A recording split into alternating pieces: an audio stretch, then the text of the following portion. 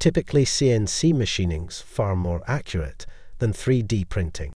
The exception is puzzle, or projection microstereolithography, which achieves tight tolerances, fine details and exceptionally smooth surfaces, but it's only suitable for small parts. Let's take a quick look at CNC machining tolerance. We quote a general tolerance of plus or minus 0.1 mil on CNC machined parts, compared with plus or minus 0.5 mil for 3D printed parts. However, the inherent accuracy of CNC machining means we only achieve much tighter tolerances than plus or minus 0.1 mil.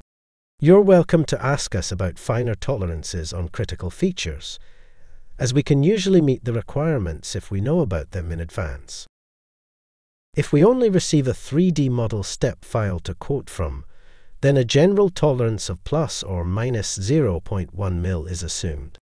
If a drawing is then provided which details finer tolerances, or if an inspection report is required, we'll revise our quote to reflect that. Not only is this accuracy achieved when machining individual parts, but part-to-part variability is minimal for small batches. If you have any queries about tolerances or anything else related to your current or upcoming project, please contact us.